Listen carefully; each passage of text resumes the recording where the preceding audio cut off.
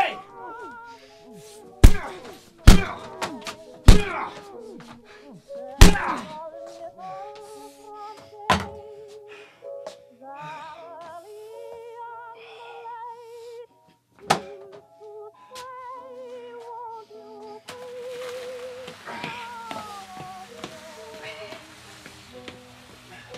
My name is Richard Long, private investigator and former policeman. While I didn't mean to kill this man, Morton Baldacci, I can't say that I feel guilty. At least, not as guilty as I usually do when someone dies. Morton was scum, a dirty, extorting, blackmailing piece of crap. I know it was morally wrong and the blood sloshing in the bag makes me feel sick, but intellectually, I know I've done the world good by relieving its dead weight. Too bad my stomach hasn't figured that one out yet.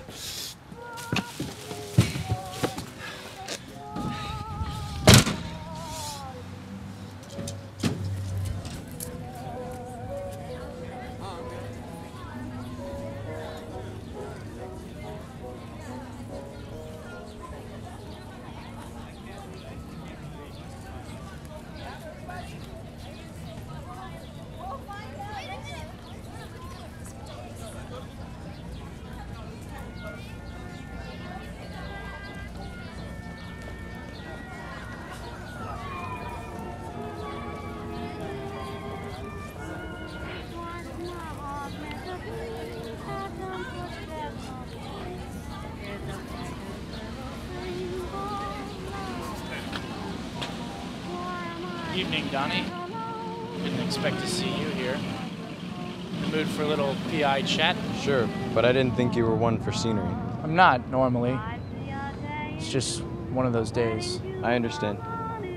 So, why are you looking at that lighthouse? You ever read The Great Gatsby? Yeah. It's not like I remember much, though. In the book, there's a green lighthouse, much like that one over there. It symbolized Gatsby's hopes and dreams. Back in the 11th grade, I thought it was such a hotshot by figuring that one out on my Okay, own. I get it now. But you're gonna need a lot more than hope. I've gotten this far, and I have a lot more. But the truth being on your side is probably a large asset. Don't you agree? It doesn't matter. We've got the evidence to convict you. Now all we need is you. Everyone knows you were working on the Baldacci case. Everyone knows he's dead. And any half-educated redneck who still thinks the sun revolves around the earth knows it's you. I'd prefer if we didn't bring your mother into this. I have the evidence to convict you. No, you don't. Because if you did, you would have taken me in already. It's not my call. Even if it was, I wouldn't. Why not? Even if you killed a man, Rich, I wouldn't forget our old times. Back on the force. You know I'm as innocent as a newborn baby. But you're telling me that even if I run, you won't stop me? I don't know if I could, Rich. Anyway, if you did run and I lost you, you'd get caught squirming, like a cat in a bowl of soup. Why are you doing all of this? Because I enjoy a good chase. Even though we're on opposite sides, remember, we're still friends. That line is starting to blur. So are you gonna run or come quietly? I think I'll just keep staring at that green light. Cut the sentimental crap, Richard. I'll never understand why you read that stuff. And I'll never understand why you're so obsessed with chloroform. Listen, if you're so innocent, you wouldn't mind a detective coming to search your apartment. Go right ahead. It's not like I have any skeletons hidden in my closet. Besides, I always enjoy a chat with another investigator. All this talk of murder is making me hungry. I'm gonna go get some pie.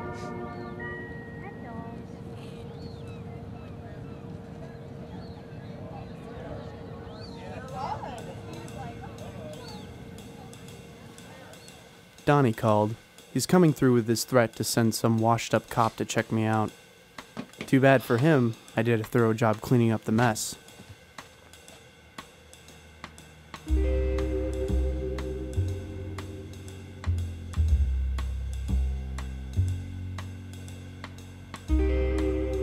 Quitting has been hard for me. The fake cigarettes just don't seem to give me the same feeling. Yet, I just don't want to go back.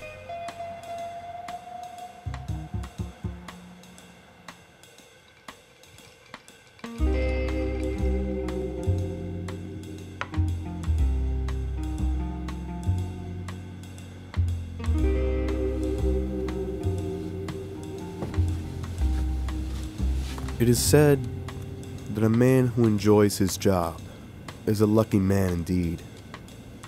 I am an extremely lucky man. My name is Howard Whitfer, and I have my steps.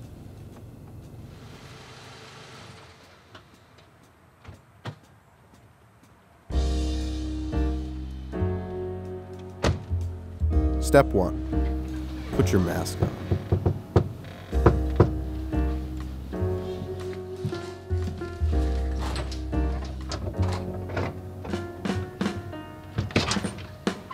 Hi, Howie Whitford. Donnie sent me. Nice to meet you. Likewise. Come on in. Step 2. Preliminary impressions. Guilty as a dog with its tail between his legs. Yesterday at 3 in the afternoon, police found the body of Morton Baldacci. He appeared to have been killed via the impact of something flat to the head. Maybe a floor, maybe a table, maybe a frying pan. Plus, there were a dozen of smaller injuries all over his body. Donnie tells me that back when Rich was on the force, he was famous for his bad cop routine. My guess is that Richard got pissed off while interrogating him and splat. But all that's just a guess. A lucky man's guess. Despite how enjoyable this is, Mr. Whitfer, I don't have all night. Let's get down to business.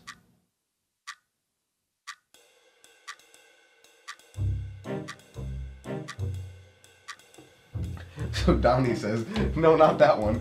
The other one. Oh my gosh, I'm so sorry. I'll get that. I'll get the floor.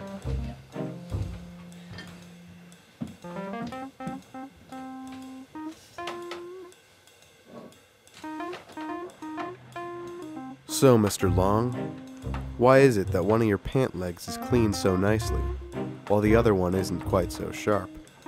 It's almost as if there's something you wanted to get off one of the pant legs very, very badly. I think let's go take a look at the basement now. Sure. This way?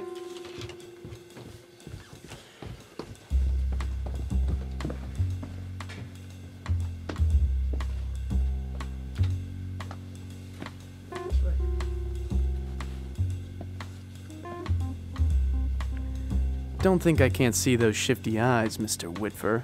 You think you're so smart. All you are is just a clown in a suit. It's a nice suit you got there, Mr. Long. You have any more like it? No, this is actually the only one I have.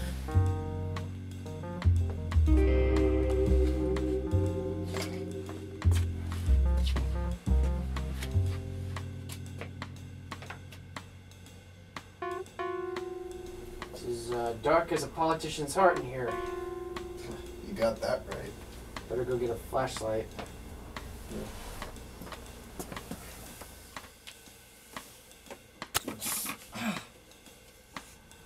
What was that?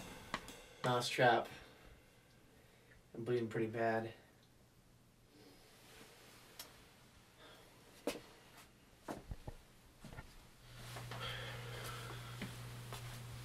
Oh, crap. I left my bag upstairs. Can you go get it? I gotta go get my help from my car. It's fine.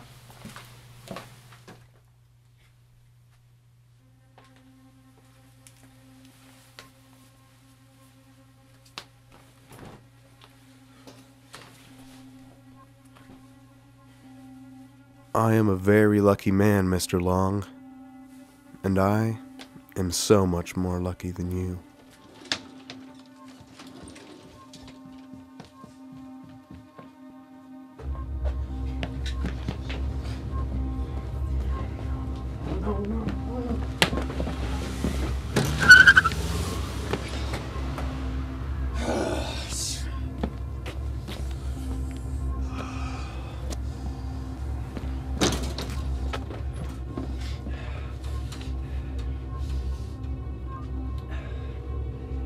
Donnie, it's me. Your man. He's trying to frame me. Get him to Nelson Park. I'll prove that he tried to frame me. Thanks a lot. I owe you one. Donnie sent him, so he'll go back. I am not going to the chair. I'll make both of them wear bullets in their heads before they send me away.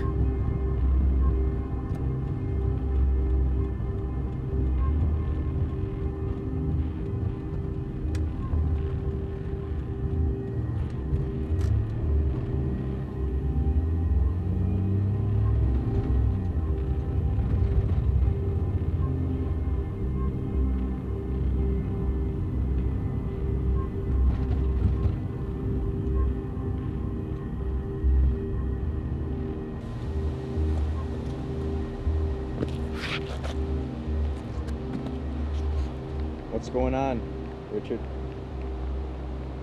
I caught your private investigator trying to plant blood in my apartment. I caught him and he ran. Will he be here? Talked to him a minute ago. He gave me a different story. Obviously he did. Does he know I'm here? Of course not. He'll be here in a minute, and when he is, we'll settle this like gentlemen.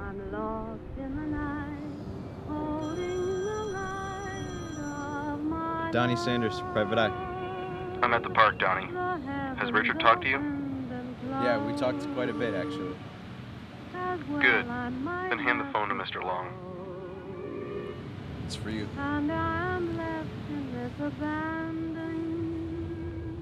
Hello? Do you know how you got there before me, Mr. Long? It's pretty easy racing me when I take a detour to my apartment to get my gun and hide in the shadows until my sights are lined up with your head. You planned this, Donnie, didn't you? You always plan. Do you expect me to go along with this like a toddler holding his daddy's hand? So what'd he say? I have a gun in my pocket, Donnie. I will shoot if you move. You actually think I care about Donnie? No. Donnie!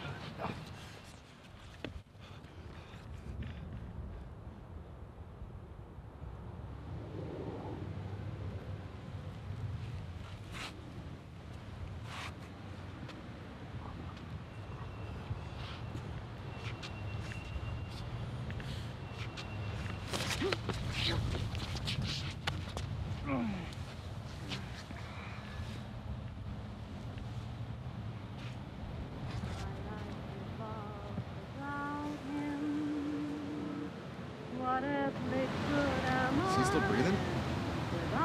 I didn't kill him. My castles have crumbled, but I am his body and soul.